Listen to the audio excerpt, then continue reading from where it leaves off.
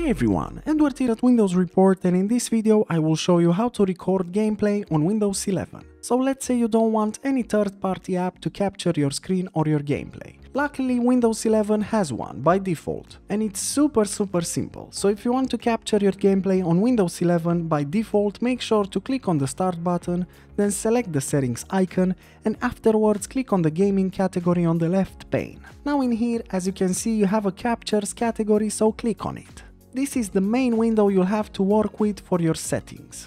First of all, you have a captures location, which by default is the users, your name, videos and captures. So if you want to change that location, just click on the Open Folder button, back up one step and right-click the captures folder and select the Properties option. Now in the Capture Properties window, make sure to click on the Location tab, then select the Move button.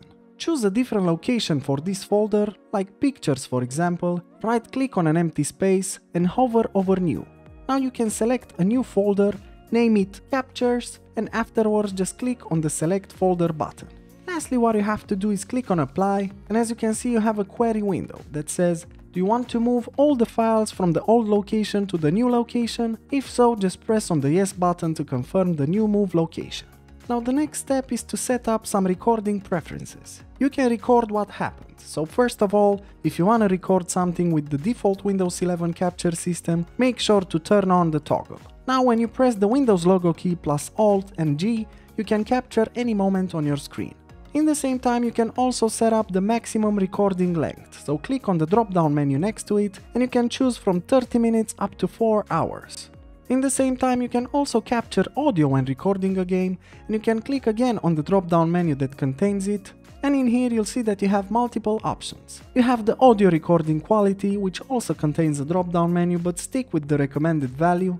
You can also choose the microphone recording volume, so you can use the slide to make it higher or lower, and again you can choose the system recording volume, if you want to mute some of the system sounds and only keep the microphone sounds. The next step is to choose the video frame rate, so if you click on the drop down menu next to it, you have a few options, possibly depending on your graphics card driver and your screen. In my case I have 30 FPS and 60 FPS. Then the video quality, if you want to choose as well, you can click on the drop-down menu and you have two options, standard and high. And lastly, you can also capture the mouse cursor when recording a game, so this contains a toggle. If you want to capture the mouse, just set it to on, if not, just set it to off. And that's pretty much it. It's quite simple to set up the capture system from Windows 11, and while you're playing a game, make sure to press the Windows plus Alt and G and you can start capturing your favorite game. That was it. Super simple, isn't it? As usual, for more information and details, you can check the article in the description below. And if you enjoyed this video, just make sure to like and subscribe to our channel. Thank you.